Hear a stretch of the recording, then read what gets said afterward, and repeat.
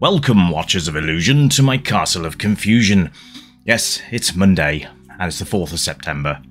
And the little kiddies are all going back to school this week. Ha ha ha ha ha! Great. Anyway, it's the turn of the C64 today, because the poll sort of went with Spectrum, Amiga, C64 and Amstrad, and then finally MSX. So, and there's a new poll up now, ladies and gentlemen, for the battle between the NES and the Master System. So take part in that if you haven't already, because whatever wins will be going first, and then the other console will be going shortly afterwards. That's game reviews. Anyway, so this is Knight and Grail. Yes, I had to think about that because there's another game called Knights and Slimes. But it's not that one. It's Knight and Grail.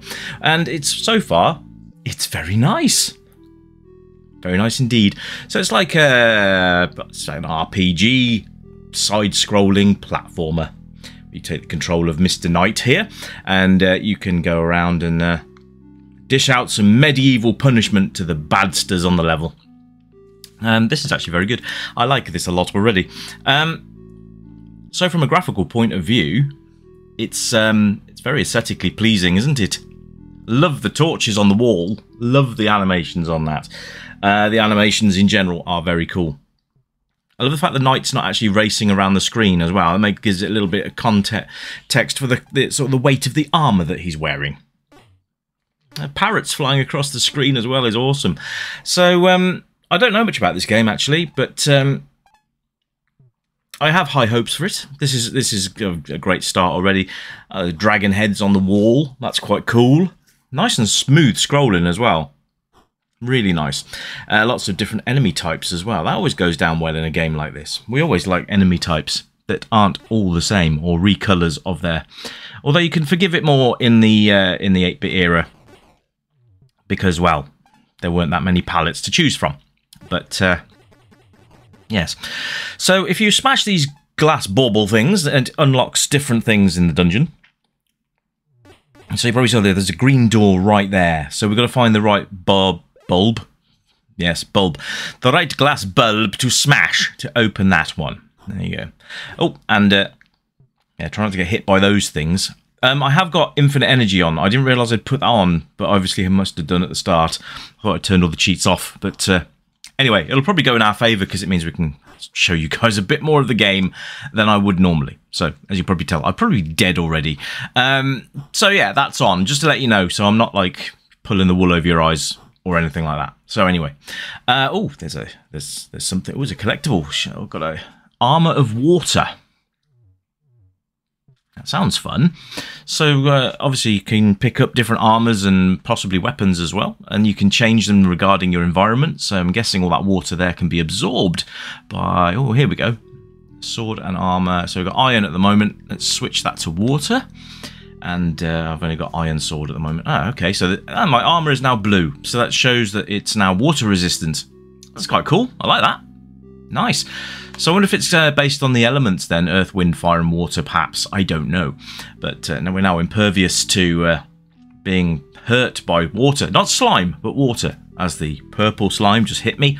That would have cost me some energy points. So you can see here we get gold as well. Not sure what we spend gold on, or whether it's just a currency that we get as in points.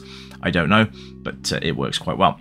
So, graphically, it's absolutely lovely, and I can't argue with anything here. The graphics are lovely, the animations are smooth, very cutesy little game. Main sprite's nice as well. Lots of various things to look at as well as you're going by. Make sure you try not to concentrate too much on those while you're playing, otherwise you'll end up out of energy very, very quickly.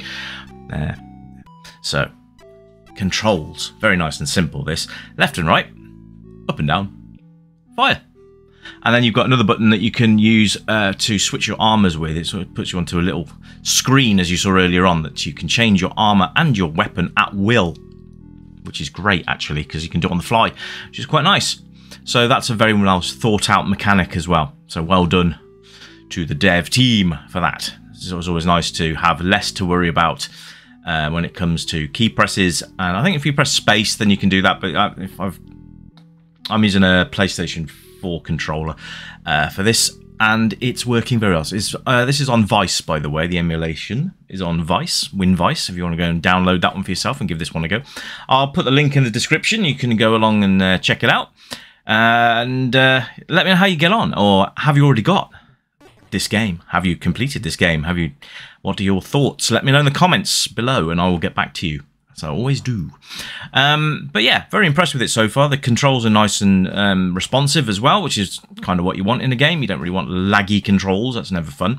And seems to be a lot of screens. I think I can't remember, but on the top of my head, I think reading on the website, I believe it's about 200 screens, something like that. I can't get up there yet, so there's obviously a way to climb up there and get that sword. I just can't do it right now. So there we are. So great controls, great graphics, and we move on to sound. Well, we get this nice little sort of riff every now and again of music, and then it stops, and then you get some sound in game as well. So it's all very nicely put together. You don't get both at the same time, but you do get sort of the best of both worlds, where it will play a tune, and then you'll get sound straight after that, and yeah, all of that kind of jazz. And it's all very well put together. Yeah, again, I can't really fault this game. It's incredibly good. You probably could do with mapping the game. That's probably my only thing I would say, is an in-game map would have been good. But at the end of the day, you know, we're talking, you know, these old systems didn't have a lot of memory to play with. So actually incorporating a map as well probably would have been a bit of a task. You have to sacrifice something to do that. And I think, you know, and it brings back the joy of paper mapping. Or even doing it by screenshot and gluing them all together. But that's part of the fun, isn't it, really? Give yourself some extra. Now, it's only a single-player game, as you can probably tell, and I wouldn't say there's really any way of making it a multiplayer game unless you just take turns. But again, maybe see who can get to the end of the game first, or whatever way you want to do it.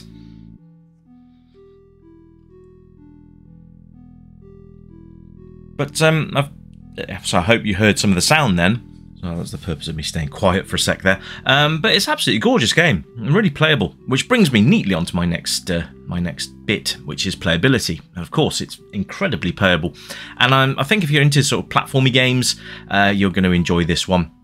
It's not overtaxing, but there's enough there to keep you going, and replay value then comes into effect, because you'll want to come back and play this again and again. Oh, getting back to get a new sword. Sword of Water. Right, so I don't know if the different swords do different sort of damage. Oh, there's a map. Sorry, I am so stupid. There's a map right there. My bad. I do retract my statement about maps, because there's one right there. Just ignore me. It's a Monday. I've started back into the school routine to take the kids to school on Wednesday. It's been an early start, but anyway, the map is there. Extra bonus points. So yes, replay value, yeah, if you're a completionist, you're definitely going to want to come back and complete the game. Obviously with emulation you can save states. I'm not sure if you can do anything from the actual on the actual C64, and I do believe this is a physical game as well, so that'd be one to look on the website for. But if you can, then that'd be great, because you can save your progress, come back to it, and carry on. You get all these little globes, well, these little sort of stones as well, that give you hints and tips as to what you can do in the area, which is quite nice. Ooh, this is a colourful room. I don't know what we're supposed to do here. Let's lob some swords on top of it. No, it's nothing's really happening. Golden Shrine. So maybe that's where you spend gold. I don't know. I can't see any way of getting in there. Anyway. We'll leave that, actually, in the comments. If you know what that is, let me know, because I don't know. Apart from it saying Golden Shrine, I have no idea what you're supposed to do there. But there you go, never mind. Age rating, pretty much any, because it's cutesy enough for the little ones, and it's taxing enough for the for you older generation of players. And there's, like I said, there's lots to do and lots to see, and it's a great game all in all. So there we go, Knight and Grail on the Commodore 64. What have I got left to do? I've got MSX to do now, and then we shall move on to our next bit, which will be NES versus Master System. I might put another review in between just to let the poll run for a week or so, and then we'll go from the results on that. So I might sling a couple of random reviews in the middle of that. Anyway, hope you're enjoying this lovely weather. If you're here in the UK, it's like an actual summer's day for once, and Hope you're enjoying the weather, not getting too hot, and there will be another review coming your way very, very soon. I hope you've enjoyed this one anyway, and thank you ever so much for tuning in. I always appreciate you guys, and I hope you look forward to the next one. But I will catch you very soon, and in the meantime, you keep it retro, and until we meet again, it's bye for now. Bye-bye!